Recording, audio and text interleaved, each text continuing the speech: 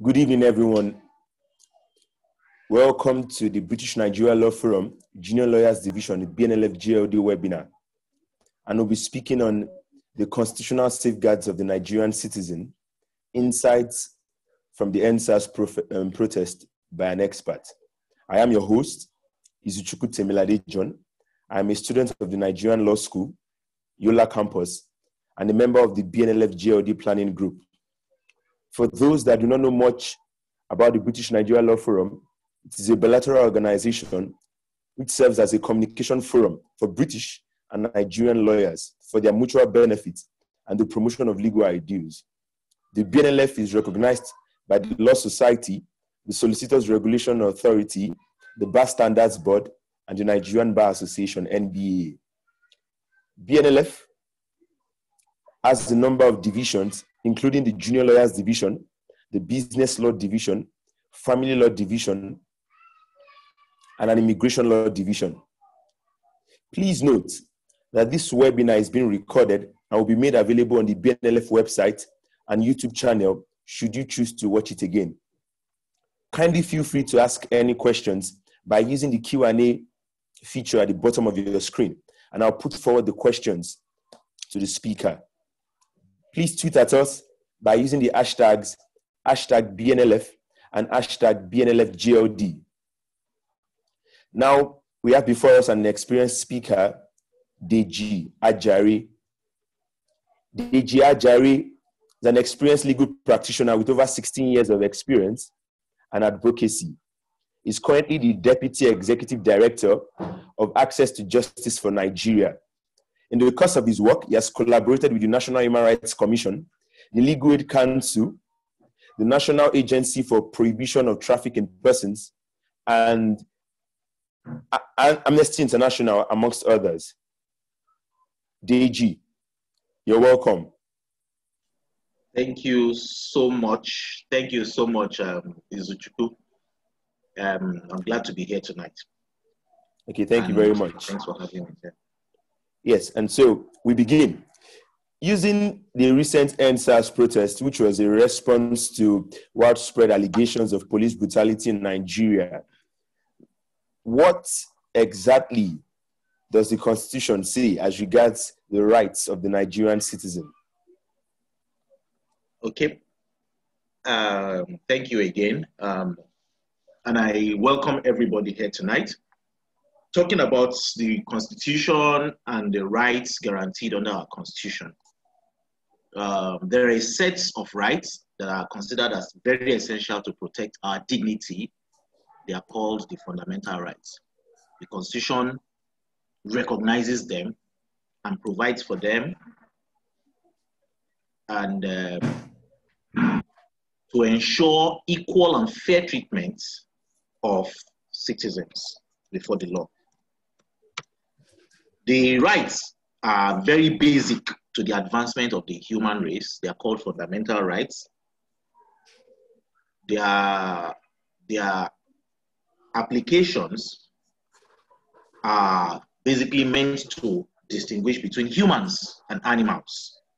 And the recognition of these rights have been so instrumental in bringing humans from the Stone Age to the present age. Among all, the right to life and the right to liberty is considered to be some of the most basic. Now, let me just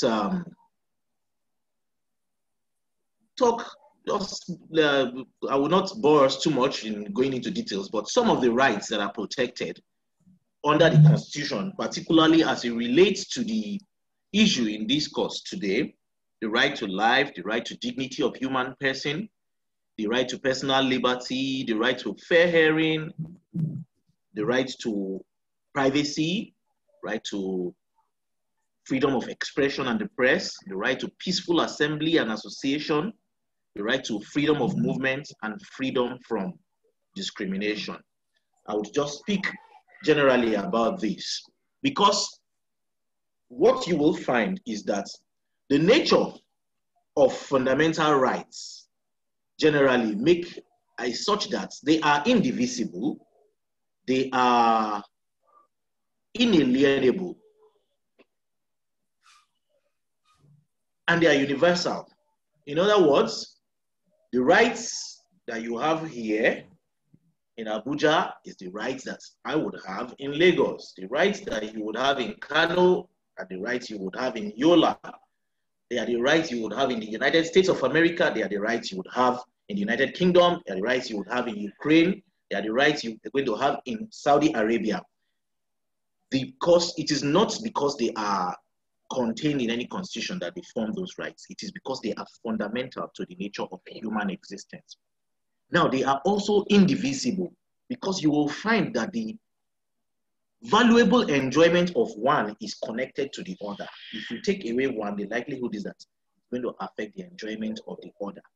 So if, for instance, you deprive me of a right to fair hearing, and in so doing, for instance, I am sentenced to a jail term, what it means is I have, by virtue of the deprivation of my right to fair hearing, I have also been deprived of my right to personal liberty. I have been made to go to detention when I do not deserve to. I have also been deprived of my right to dignity, the dignity of my person. So you will find that these rights are so interconnected that you can actually, it's very difficult to separate the enjoyment of one from the other. Now, why is this issue important to speak about today? Because we are taking a case study of the NSAS movement to look at the issue of constitutional rights. You are going to find that a long thread of rights were conspicuously violated in the course of all of the events surrounding the NSAS protests. We will get to that shortly. However, I have talked about the nature of fundamental rights, and Nigeria, as a constitutional democracy, has this right. The implication is those rights must and ought to be respected and enforced to the fullest. And failure to do so will actually affect our claim to being a constitutional democracy. Okay, Deji. Yes, please. Yep. Thank you very much for the brief introduction. I have a question, particularly as regards the right to liberty, because it seems as if our constitution just lays out these rights, and like you said, they are very fundamental and inalienable. Section 33 provides right to life, 34 right to human dignity, Section 35 right to liberty, and so on and so forth.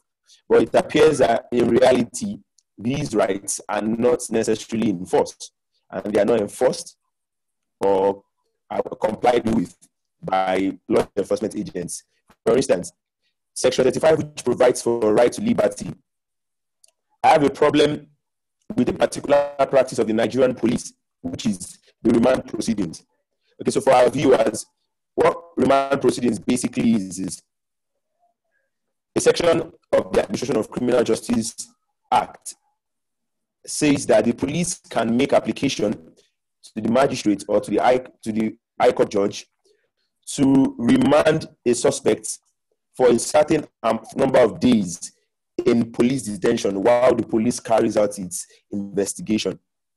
But what goes on in Nigeria is that this particular application is being abused. The right to liberty in Section 35 states that a suspect arrested must be charged before a competent court of jurisdiction between 24 hours or maximum 48 hours, depending on the proximity of the police station to the courthouse.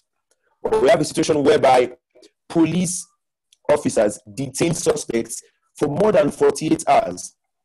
The recent case of Motele, an NSAS protester who was detained for 10 days before being charged before court, is vivid, and we can all relate to it. And so, after the police has detained these suspects for more than 48 hours, they then go to the magistrate to apply for remand proceedings. And what is particularly interesting and baffling at the same time is that it's right. that the magistrate court in Nigeria cannot try capital offenses. And so, but we know that the Nigerian police has the habit of charging capital offenses before magistrate court, knowing fully well that the magistrate court will deny jurisdiction. And when they do that and the magistrate court denies jurisdiction, they then apply for remand proceedings and keep the suspects indefinitely in their detention cells. This practice has to stop because it's in breach of the Nigerian constitution. So what do you think has to be done as regards that, Deji, or what proposals do you have concerning that? Thank you, Zoe, again. You see, the first, it's an understanding of the social contracts would help, you know, where we know that citizens have conferred certain authority on those who are leaders and then retain certain rights for themselves. And it is on these rights that the citizens have. It is these rights that the citizens have that are the limits of the powers of the leadership in every democracy. So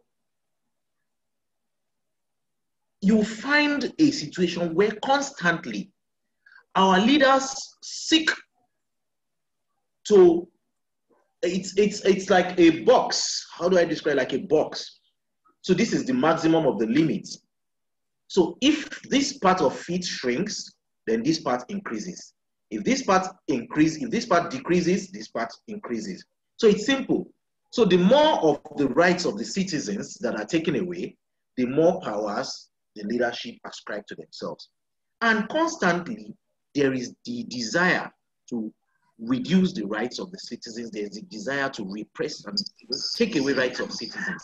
Now, I would tell you, for instance, just as a, just for clarification of this issue, you would have noticed in the past few years, a consistent attempt by the government to enact laws which clearly are aimed at shrinking the civic space. The social media bill, the NGO regulatory bill,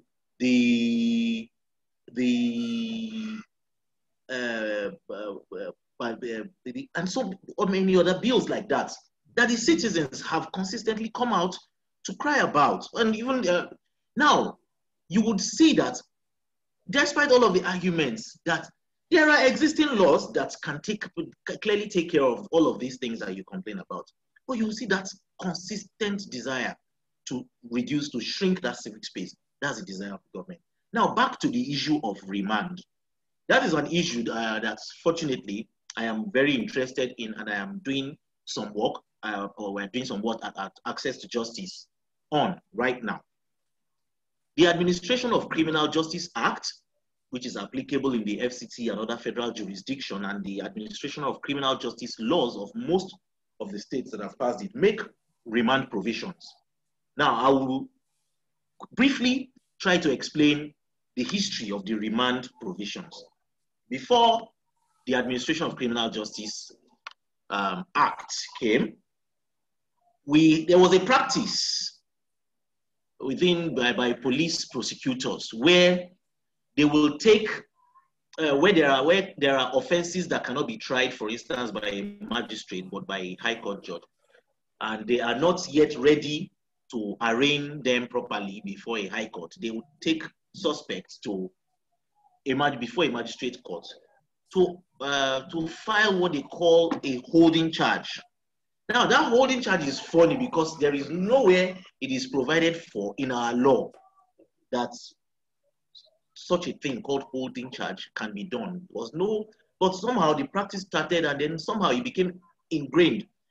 Despite repeated pronouncements of the superior courts that holding charge is something that is unknown to our law, it continued unabated. And so I think the complaints and the excuses the police gave was what led to the inclusion of the remand provisions in the Administration of Criminal Justice Act. So basically it legalized what used to be called the holding charge, sort of. However, it made provisions for how it should be administered. Because what used to happen then when we had holding charges, that somebody comes with once they come and they get a holding charge and they take a person to prison, they dump him and abandon him there, and they never go back. They never bother to go back to the high court to file proper suits, to file proper charges against the suspect. So you find suspects spend upwards without any formal charge against them. It was this mischief that was intended to be cured by, formalizing it and making provisions for the administration of this process. However, till date, I will tell you, in most jurisdictions, like I said, Access to Justice is currently working on a project which is interested in these remand protocols in FCT, Lagos, and Anambra State. And what we have found out from the researches we have conducted is that a lot of magistrates who still sit and grant remand orders for persons still do not follow the procedures that are laid down by the various the Act and the various laws. Because the Act, for instance, will make provisions that a person can be remanded in the first instance for a maximum period of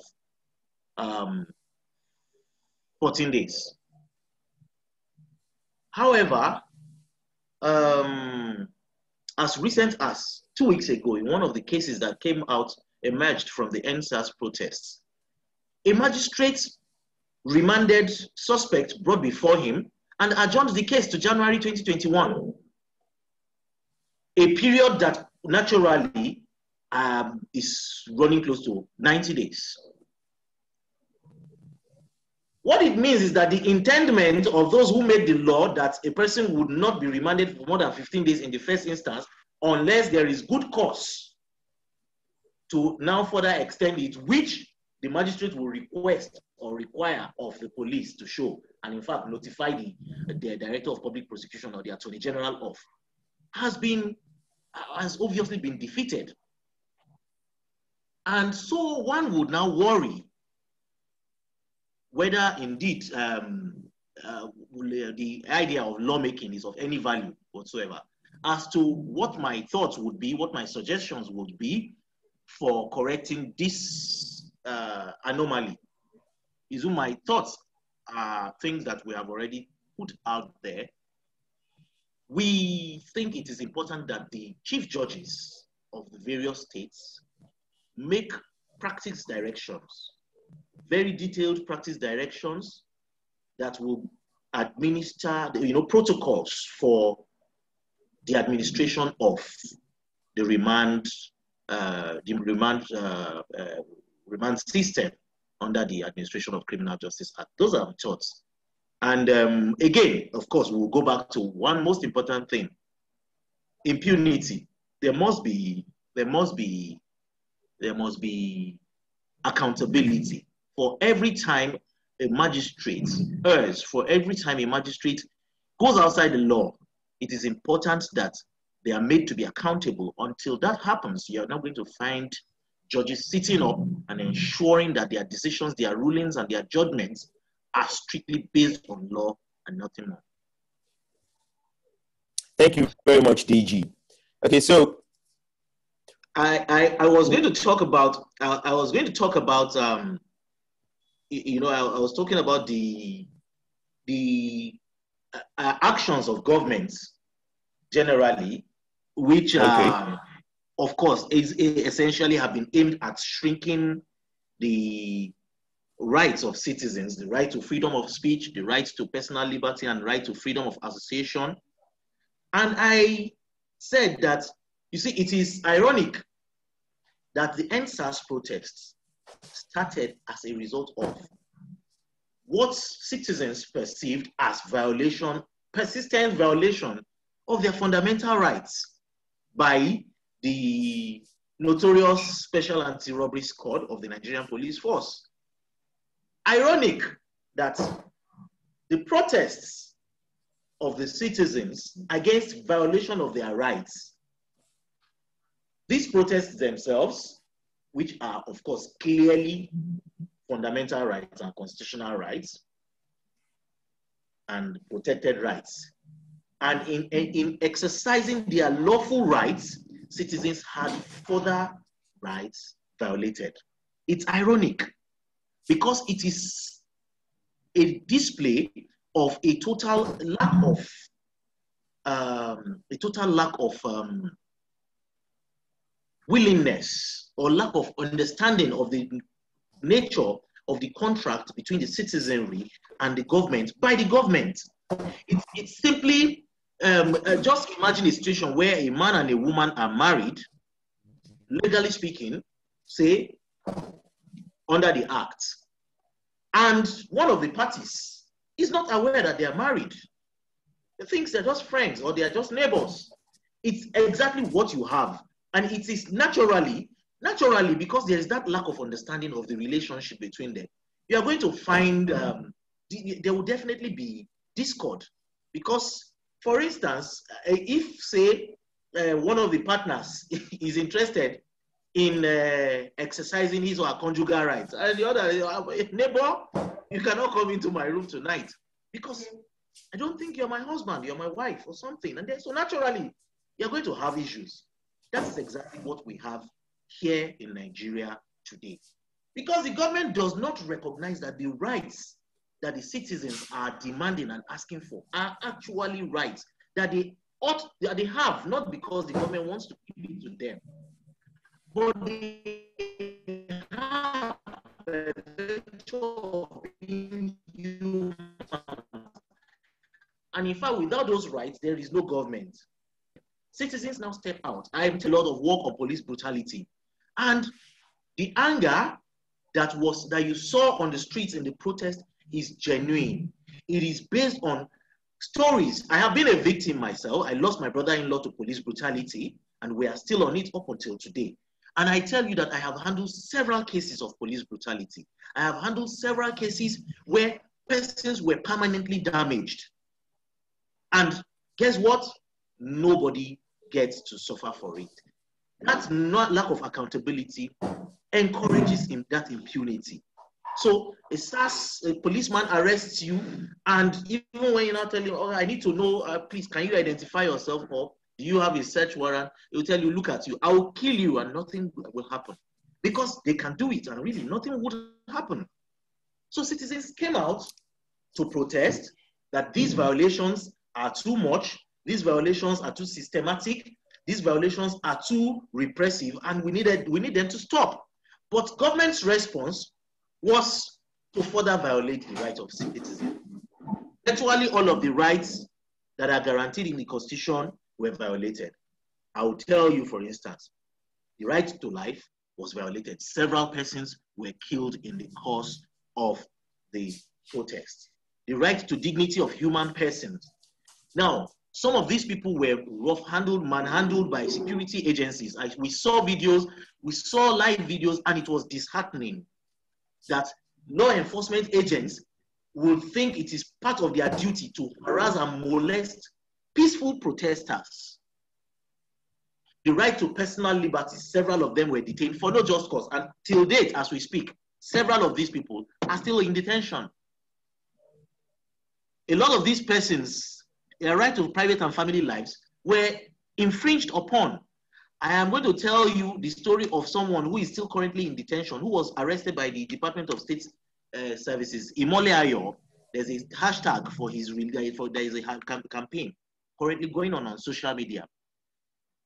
Imole Ayo his right to private and family life was flagrantly infringed upon by men of the Directorate of State Security Services, who came into his house at 2:30 a.m. in the middle of the night without a warrant of arrest, came in, disturbed the peaceful enjoyment of his private and family life, eventually took him in the dead of night without any information to his family as to who they were and where they were taking him to. And we have several more cases like this. In fact, some persons are missing that nobody knows where they are. Now, the right to freedom of expression and the press, that is the one that amazed me the most. After all of this, in the middle of all of this, and despite the, in my opinion, the very professional nature with which the Nigerian media, I would say professional, and if anything at all, I saw them even leaning towards a very careful representation of issues during the protest. But guess what? The Nigerian Broadcasting Corporation, a few days thereafter, slammed several of the media houses with fines. Why? For purportedly reporting the NSAS protest in such a way that it does not favor the Nigerian government. Who does that in a democracy? The right to freedom of expression and the press is not one that we should toy with, because without access to this information, without access to what is going on, citizens cannot even enjoy all of these other rights. It is when you know how your government is being run, it is when you know how who is doing what, when, and how, that you are able to ask questions as citizens. But government is hell-bent on doing what? On muffling the press, on ensuring that, and you will see, eventually, they succeeded in scaring the press.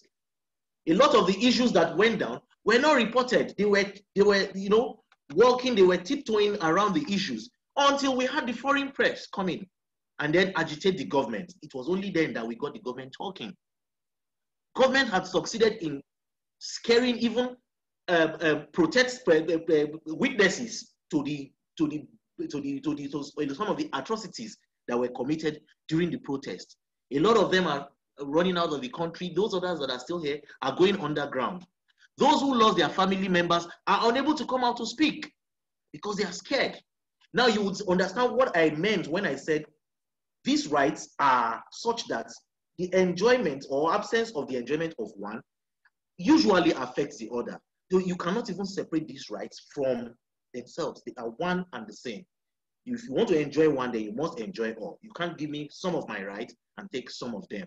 It reminds one of Fela's song. I'm a very big fan of Fela, by the way, where he said, "Animal won't give me human rights. You cannot give me human rights." Because you cannot give human rights. Human rights is not acquired by virtue of somebody else giving it to you. It is acquired the day you are born. The moment you start breathing life, you acquire human rights. Once you become human, you have rights. And those rights cannot be taken. Even you cannot give up your rights as it is. An individual cannot give up his rights. It is beyond individuals to give up their rights.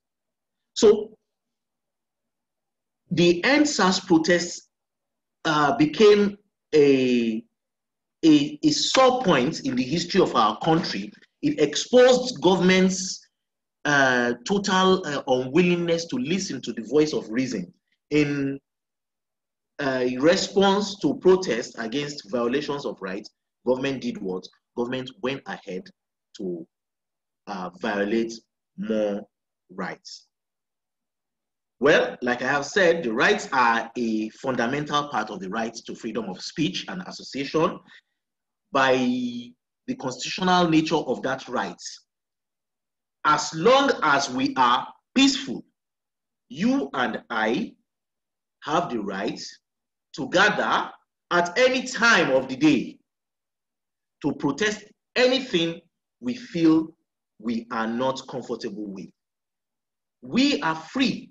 We should be free to gather at any time, one or two people, even an individual, to protest whatever it is we believe is a breach or a violation of our rights. They are not things, because after the protests or by the time the protests were hijacked, thereafter I heard the president said, he cannot permit the protests to continue. And I tell you that, you see, it is like I said earlier, it is a lack of understanding of the nature of the relationship between the government and the citizens. The president does not have the powers to allow citizens to protest or not. He does not have the powers to decide whether the citizens should protest or not. It is not for him to decide. No, it is not. Citizens have that right to protest. And because Well, of course, according to the government, they acceded to the 5 demands of the protesters. I do not know. One thing I am sure of is that I did not see all those 5 demands implemented on ground. And given by the antecedents of the government, going by the antecedents of the government, it is not unreasonable for those citizens who were protesting not to trust the government. It is not unreasonable. I mean, I have been involved in advocacy for police reforms over the years, and consistently we have had successive governments make promises. Successive presidents, successive IG inspector generals of police have made promises about reforms, but unfortunately, none of them have been implemented. Indeed, I will let you know the NSAS itself did not start in 2020. The NSAS movement started progressively from 2016. These campaigns went on quietly, but did not get the attention of the government. The few times that people would come out and protest, of course, as is usual, they would make some promises and then everybody goes back home. But this time around, quite interestingly, the protests were organized. There was no face to it. There were no leadership that could be identified. So the government found it very difficult to call them and make their usual promises. And so the protesters continued. Rather than the government going down, sitting down to find ways to quickly start implementing those promises it had made, he decided to repress and the rights of the citizens. And of course, you and I are witnesses to how that ended. It is a testimony to the fact that, look, you cannot repress rights of citizens, not perpetually. Sooner or later, citizens will wake up because they are humans and they will find out they are no longer living as humans.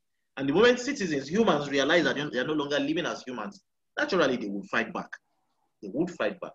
It is government's response to the violence and its recent posturing of the government that it will not permit protests. That is insensitive. It is not reasonable. The appropriate, sensitive, and democratic response should be to offer better protection to protesters and not to shut them down. I say that because, in fact, ideally, what the government should have done is that, citizens who are protesting and exercising their fundamental human rights, we should ensure that they are protected as they do so. There should have been police and other security agencies who would have been guiding them. Recall that a few days into the protests, protesters were attacked by touts. I remember in Bega, in Abuja, and then gradually this was how the whole thing went. We had a descent into violence, into mayhem, and because governments failed to protect the protesters.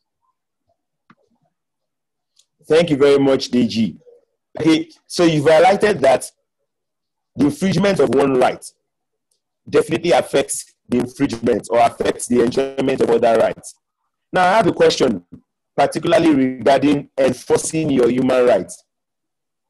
Section 46 of the 1999 Constitution says that if your right is being infringed upon, that you have the right to approach the High Court or to approach the High Court or the Federal High Court as a court of coordinate jurisdiction. You have the right to approach the court for the enforcement of your rights. However, it appears that getting judgment from the courts is more or less a simple step. The hurdle there is enforcing that judgment, which takes me to Section 89 of the Sheriff and Civil Processes Act, which deals with enforcing judgments. Section 89 of the Sheriff and Civil Processes Act says that if you get judgment against an agency of the government, you need the permission of the Attorney General of the Federation to enforce judgment against such agency. And we all know that the Attorney General / Minister of Justice is the political appointee of the same president, who is the head of the executive arm of government. And we've seen in the past that the various attorneys general have been irresponsible with this. They've shown loyalty to the president rather than loyalty to the Constitution. As such, when a person who has gotten judgment against the police intends to enforce judgment against the police, and by virtue of Section 89, needs the permission of the Attorney General to enforce such judgment, we can see that such judgment will be futile and will be more or less useless. So what do you think can be done to bypass this Section 89? Should Section 89 be repealed by an amendment of the Sheriff and Civil Procedures Act? If we do know, which we know, that the legislature has also not been responsible to listen to the cries of the people they represent, so what exactly do you suggest and what exactly do you propose? Because Section 89 seems to be a clog on the wheel of enforcing your human rights against federal agencies who have breached them. So what are your thoughts on that, Deji? Absolutely, Izu. I cannot agree with you less that Section 89 of the Sheriffs and Civil Process Act is a clog in the wheel of the. It is a clog in the wheel of. It's a clog in the wheel of administration of justice in Nigeria. I say this very clearly because Section 89 makes it virtually impossible to enforce rights, and it encourages impunity. How does it do it? You go to court because your rights have been violated. You, after, of course, going through the very hectic, rigorous, and almost discouraging legal process of the judicial process of getting judgments. And then eventually you get judgment, say damages awarded against police for violation of right to dignity of human persons. And then for you to enforce this judgment against the Nigerian police, you need to go to the Attorney General of the Federation and Minister of Justice to get his permission. And the question is, who does the Nigerian police work for? I'm not in doubt, it is the President of Nigeria. Yes. It is the President of Nigeria that the Nigerian police work for. They don't work for you, they don't work for me. And then, who does the Attorney General work for? The President of the Federal Republic of Nigeria.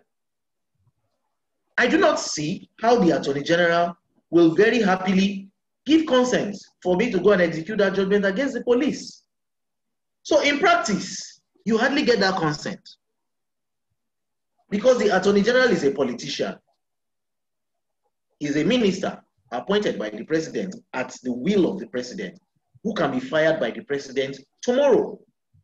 He can be fired by the president tomorrow. No, tonight. By just merely declaring that you are fired, he's fired.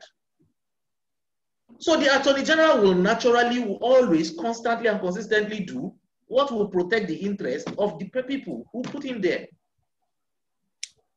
So now, by virtue of Section 89, what you are doing is that you have made the Attorney General a judge in his own cause, a violation of one of the two pillars of natural justice. Nemo judex in causa sua, that you shall not be a judge in your own cause. It is not, it's a no-brainer really that this is what we've been having. I can tell you categorically, I know of several judgments from municipal courts in Nigeria, from regional courts, ECOWAS courts, that have remained unenforceable, not for any reason other than the fact that the Attorney General has decided that no, he's not going to give consent. That's all. And now you ask yourself, when the police know that they can do whatever they want to do, then you will go to courts and get a lawyer who is going to fight for fundamental rights, who is going to fight for everything, and then you go for years, and then you will get judgment, and the court will award damages of 10 million, 20 million, 100 million, 1 billion naira. And then you will carry the certificate of judgment around with you and not be able to do anything to them. Do you think that stops impunity? Does that actually encourage accountability? I do not think so. So, like I said, you see, it's like a systemic gang up against the citizens. It's a systemic gang up against the citizens. Because if you succeed in overcoming one hurdle, you find yourself facing the other hurdle. Because first, the justice system, the judicial system itself is a major hurdle for most people. It is expensive, it is tedious, takes time, it is not even friendly to those who approach it. Then you now have to get consent from Attorney General. Now, let me now tell you one other one. You will also now find yourself wanting to probably explore garnishi proceedings. And then the Central Bank of Nigeria will now start their own drama. And then you find yourself not being able to access funds. The CBN will come and tell you the police does not have money with it. Meanwhile, the police does not have any accounts in any other place other than in the Central Bank of Nigeria. By virtue of the Treasury single account implemented by the government, there's no other account, at least none that people know of. So there are no funds to garnishi. So you find yourself battling the CBN again. Now, quite naturally, impunity continues. Why? Because there is no accountability. So, for me, my suggestion is clear, and we have made several representations on this. Section 89 of the Sheriffs and Civil Process Act ought to be amended and expunged from that act outrightly. It is of no value. It is of no value whatsoever.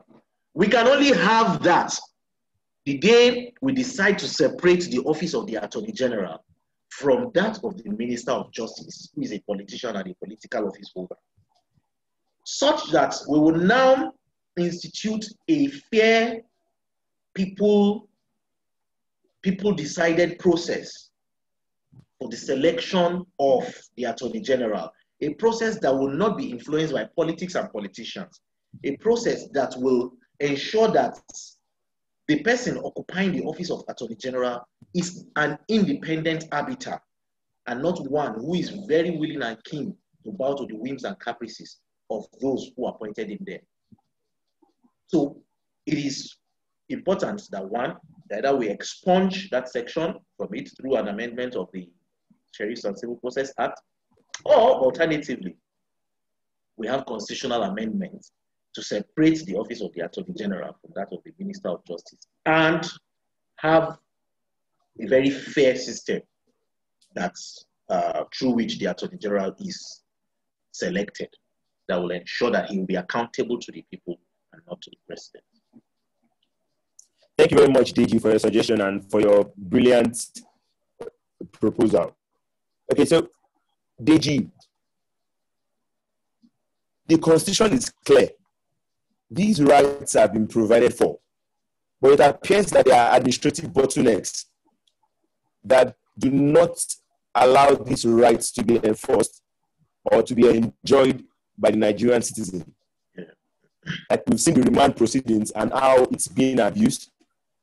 We're also seeing here Section 89 of the Sheriff and Civil Processes Act, which more or less frustrates you and makes it impossible to enforce judgments gotten against the Nigerian police or whatever federal agency that has breached your rights.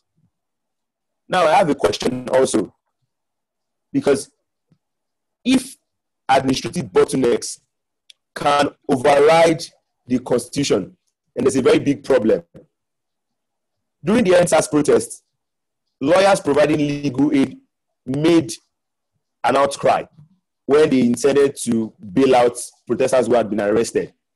They said there was no central database for the police. In other words, if a protester is alleged to have been arrested at Shomolu police station, when in fact he has been transferred or was arrested and detained at Jakondi police station, you simply cannot know. You then have to go to each police station in Lagos State to search for an arrested suspect. Why doesn't the Nigerian police have the central database? Because if Section 35, which provides for right to liberty, says that you must not be arrested for more than 24 hours or 48 hours maximum, and if you intend to enforce that, you do not even know where the particular suspect has been detained. Whereas if there was a central database of the police, you could simply just type in the name of the suspect and it brings it out on the system of the police that this particular person has been detained in so police station. So what should citizens do? Should citizens begin to protest for a centralized police database? What do you suggest? Okay, before you answer, Deji, to our participants, please kindly know that you can ask questions by using the Q&A feature at the bottom of your screen, and we'll put your questions forward to the speaker. So, Deji, please, you can answer now.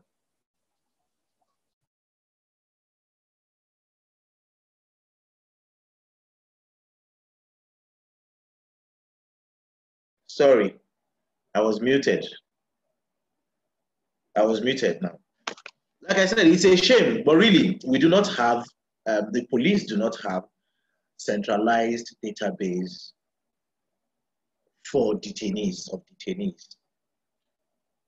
And so, in fact, what you're asking for is more like an electronic database, such that so somebody is arrested somewhere, you can, they can just check in any of their stations and tell you where it is. It's worse. You would find that even records of detainees for some 10 years ago, you may not even be able to find it in the police stations. I would not be surprised. In fact, they do not have it. You'll find that those records sometimes are not just properly kept. Now, what you are asking for is a very tall order, trust me. And sadly, these were some of the concerns of the NSAS protesters. The fact that the Nigerian police force needed very deep, all-encompassing reforms that would see to better funding, improved training, and more available technological tools to the police to ease their work and to make them a lot more effective. Now, some of the things that were complained about during the NSAS protest, for instance, indiscriminate arrests at checkpoints, profiling, discrimination, and then, extortion. I will tell you quite categorically, I know this because I have spoken to several policemen who have confirmed this. These things, it's business. It's not anything but business for them. Now, let me explain. You have a police station that is not given funds to run the station. They don't have money to purchase electricity. They don't have money for generator. They don't have money for fuel. They don't have money for water to run in there. Of course, they have detainees. So you can just imagine how the detainees will be treated in there. So what do? They need to go out and make money for these basic things. They need to make money to be able to buy electricity, get generator, and then sometimes you have even it's individuals that will come and donate the generator, and you will see donated by XYZ Nigeria Limited. Quite naturally, the day XYZ Nigeria Limited needs to get somebody arrested, even if it is for a civil matter, they quickly deploy men and officers to go and do his bidding. So you will find that it is actually, that rot is so deep, is so enmeshed, is so in there that what we need to do, what would have been needed to do, would have required, clearing away the entire hierarchy, the entire hierarchy of the force, to replace them with new fresh blood, fresh ideas. And that would also require that governments must be committed to proper funding of the police, such that some of these things that lead them into going around to get to do these things, to source for funds, in quote. I tell you, prosecutors come to court and they don't have money they are not given money for transportation from the office. So if you have a case with the police, for instance, you're a complainant and your matter is in court, and you do not make arrangement for the prosecutor to go to court, you're on your own. Your case will suffer. More so, the prosecutor is already overburdened. Some prosecutors one day sometimes has 12 cases, 13, 15 cases in one day, in various courts, not in one court, in various courts, in Buhari, in Wuse, zone 2, and then zone 6, and then in Kwali, 12 cases, 13, 15 cases. So of course, naturally, he's going to prioritize. So if he tells you there's no transport and you don't bring transport money, he won't go for your case. And the other man brings 20,000 naira for transport, he would rather go for that case. So it's a simple thing. It is not about interest. It's not about anything. It is where he is able to go. And that happens only because he is not given the funds to do his job from the office. Besides, why would you have one prosecutor? I'm a lawyer. Why would you have one prosecutor handling 12 cases in one day? So, of course, you're going to expect sloppiness in the prosecution of cases. You're going to expect shoddiness in the presentation of evidence. And you are even going to make it naturally. See, we write briefs every day. If you want to write charges and in one night you are writing 12 charges after having gone to attend to like 12 cases all over the day, you will be tired. So you will naturally find even defective charges. So that also explains to you why at the end of the day, you have a very poor rate of even conviction.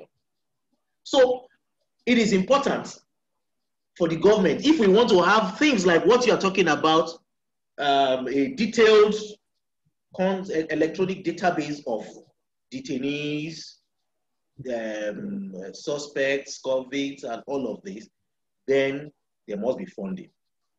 There must be proper funding. There must be proper training for men and officers of the police force. And of course, the welfare of these men must also improve. I told someone, if you go to we had a training with some police officers last month.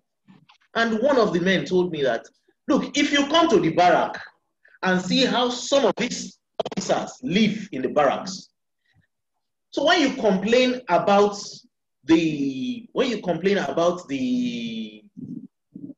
cells, they don't understand what you're talking about. I mean, it's okay. Because where they live, it's probably not better than that. So they don't know why you're making a fuss out of this relatively okay place. So you will see that because Nemo that called non-habet, you cannot give what you do not have. It is important that the welfare of these men is also taken care of. And we're not just talking about welfare in terms of salaries, we're talking about in terms of their habitation and in terms of post-service welfare. Some of them too, the fear of tomorrow, when I retire, or should I die in service, who takes care of my children, who takes care of my wife, and all of that. So you will see that these are some of the things. These were the agitations, some part of the agitations of the NSAS protesters. Unfortunately, the government used even the police to ensure that they suspended the protests because it is not a suspect. It is not over. I assure you, it is still coming back. And I am sure even the government as it is at the moment must know that, I remember like 2 weeks ago, the Senate president said that none of them will survive a second answer. And I think he was speaking prophetically. Because, when you repress the people for too long and they come out, they get to a point where it is either death or life. So you may find that people may no longer be afraid of any of the threats that the government is putting up anymore. And government will have no choice eventually but to bow down to the demands of the protesters. Okay, thank you very much, Deji. Okay, so our time is fast spent, but from what you've said and from what you've discussed, we can see that the constitution is clear, but we have administrative bottlenecks ensuring that the constitution is not enforced properly. I have a final question, Deji.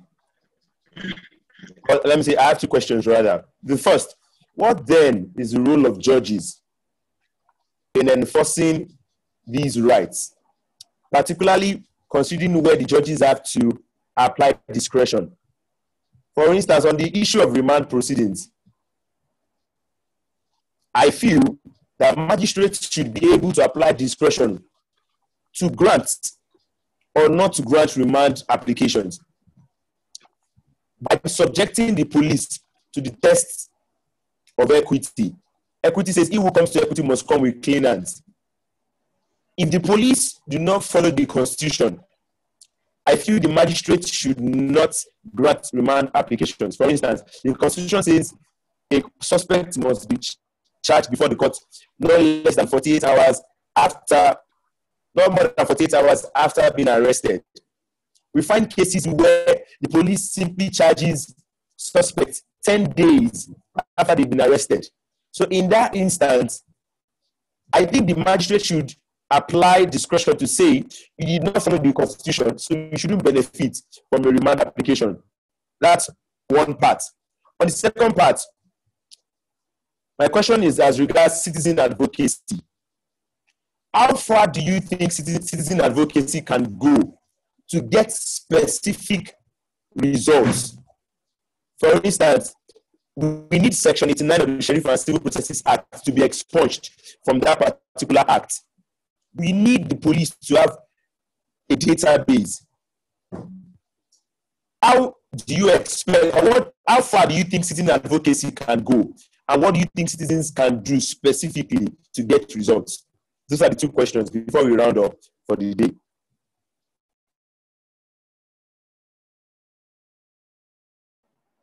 Let me first, as regards the issue of judges or magistrates and their discretion. You know, I had said earlier that where there is no accountability, impunity certainly will reign. And even this applies even to the judiciary. For instance, I spoke about a case where the act says a person can be remanded in the first instance for 15 days.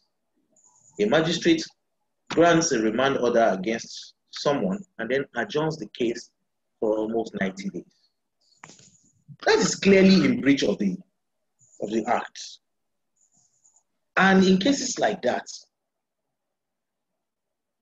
what I expect is that petitions will be done against such a magistrate, such a judge, to the appropriate authorities, and I mean the judicial authorities, such that such a magistrate should be punished. If a magistrate is punished like that, it's going to serve as a lesson to the others. But if they are not punished, then that kind of impunity will persist. That's on one hand.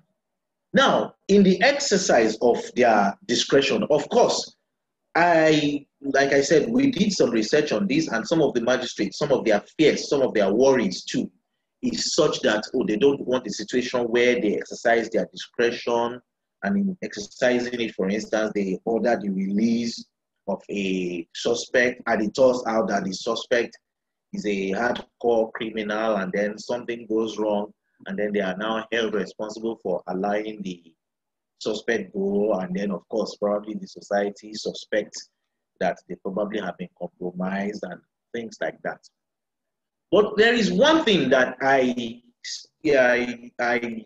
said to a few of the magistrates I interacted with, and I would say again, it is that as long as your discretion, the law makes provision for discretion, and the law understands that discretion does not mean, when you exercise your discretion, it does not mean that you'll be right at all times. It simply means that you would have taken all necessary precautions. You would have convinced yourself such that you can convince anybody else that the decision you are taking is based on very reasonable grounds. So if you want to exercise your discretion, and in doing so, you do so judicially and judiciously. And as it turned out, somebody, a notorious criminal, gets to escape the wrath of the law. I don't think anybody will blame you. However, if you do not exercise your discretion judicially and judiciously, that is when problems come.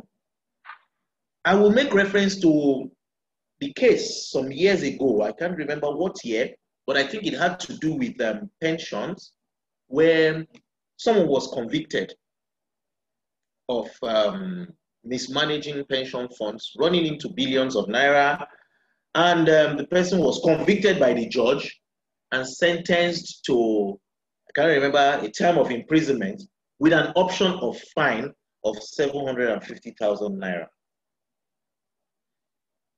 Of course, the law establishing or creating that offense gave the judge the discretion to sentence within a specific provision. And what the judge decided was within the ambit of that provision. And so, legally speaking, what he did was very right because he exercised his discretion within what is provided for. The question, however, is that did he exercise that discretion judiciously? For someone who is convicted of having embezzled billions of naira, you now give him an option of fine of 750,000 naira. Of course, I am not sure if most of you know what happened there. The man paid there and there in court. He paid there and then in court because that's very little money for him. I mean, for him, this is beautiful.